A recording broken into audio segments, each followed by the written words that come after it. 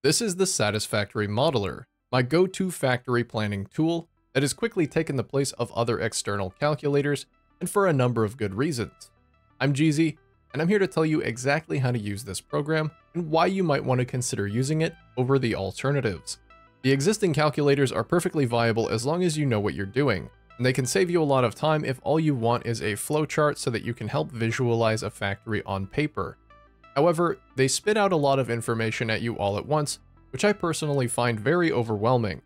But everything in Modeler is given to you piecemeal. You can choose a desired output and you'll be prompted to work back from there until you hit raw resources.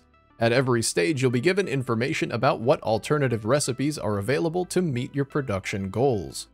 And for me, there's something about working my way back through a production line that gives me a better understanding of how it works, and how it will eventually be built in-game, as that is the ultimate goal after all. It's also a really good archive. You can keep all your factory plans in one place and refer back to them later in case you need to remember how they work. And if you're really good about keeping all of your factories in Modeler, there are some extremely helpful analytics tools which can give you information about your save that you would otherwise be unable to find. All of that and more coming up later, but let's start at the beginning. How do you actually get this program? Well, it's free on Steam as well as itch.io, and I'll have both of those links in the description.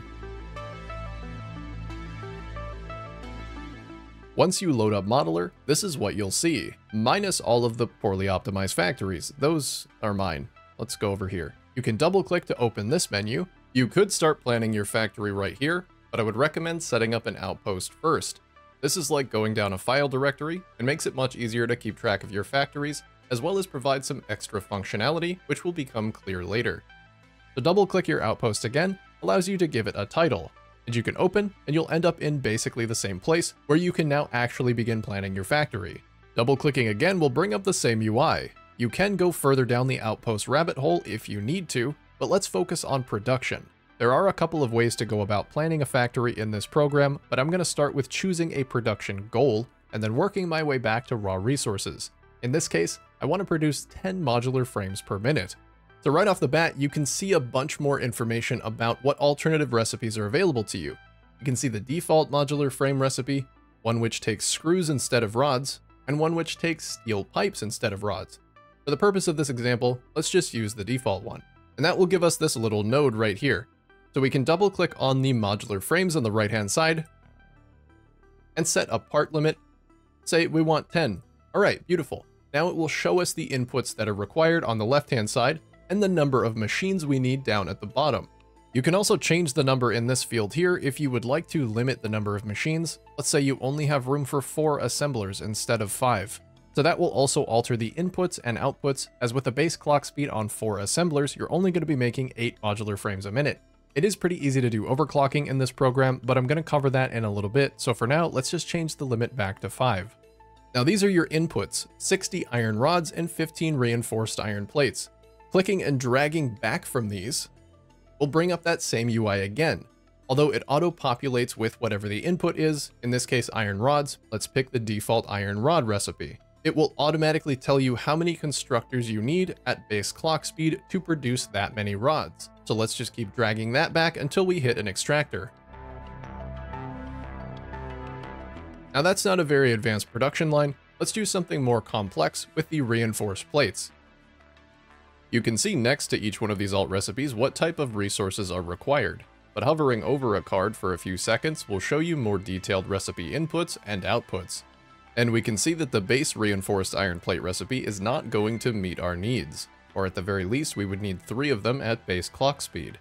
However, a single assembler running the bolted iron plate recipe will produce the 15 reinforced plates that we need. Now we need 90 plates and 250 screws.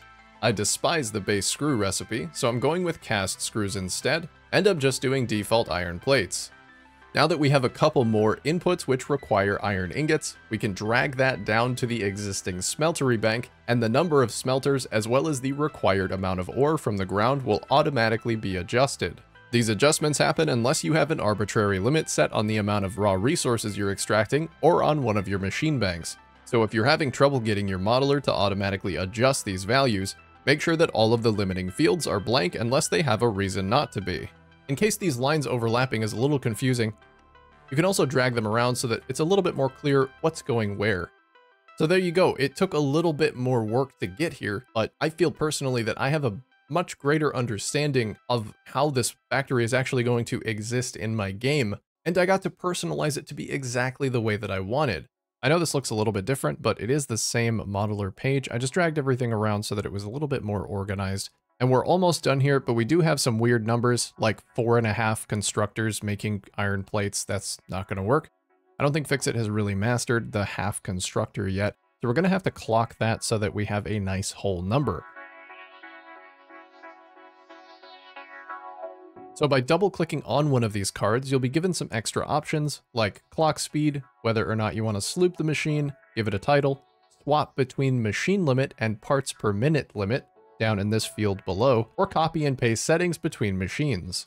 But for now, we really only care about the clock speed field. In the case of these constructors, since we want 4 producing 90, and it's given us 4.5 as a default, all we have to do is account for that half a constructor's worth of work. By taking 0.5, which is the amount of constructor work that's unaccounted for, and dividing it by our target amount, which is 4, we get 0.125. Multiplying that value times 100 will give us 12.5, which is how much we need to overclock by.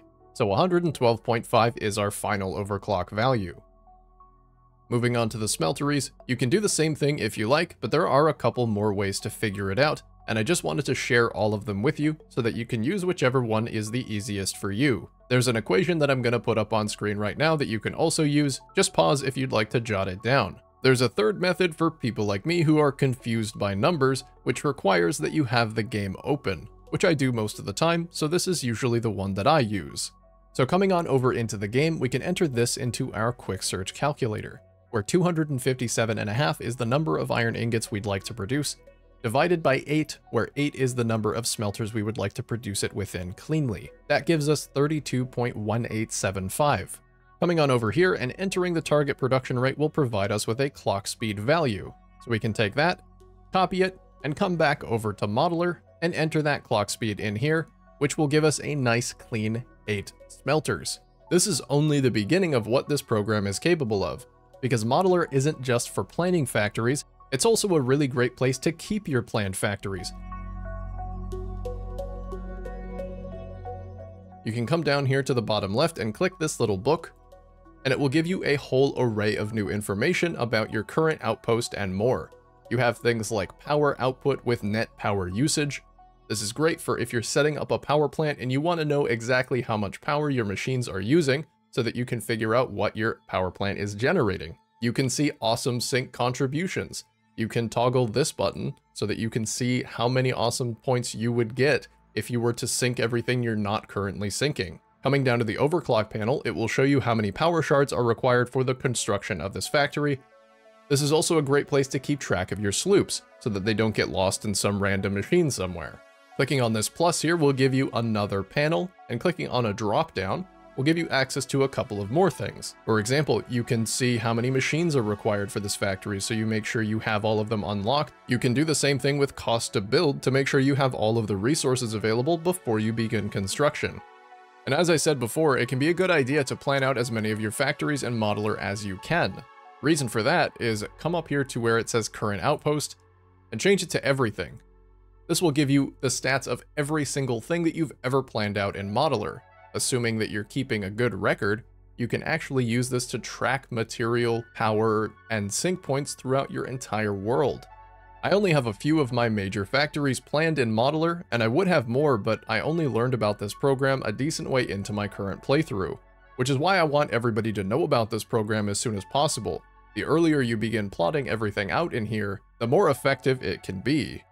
One final thing, which I actually learned as I was making this video, which I would love to share, is that if you have an output in an outpost, you can drag it up to this little plus here, and then go back up the file directory, and now this outpost is treated just like one of those little nodes from before.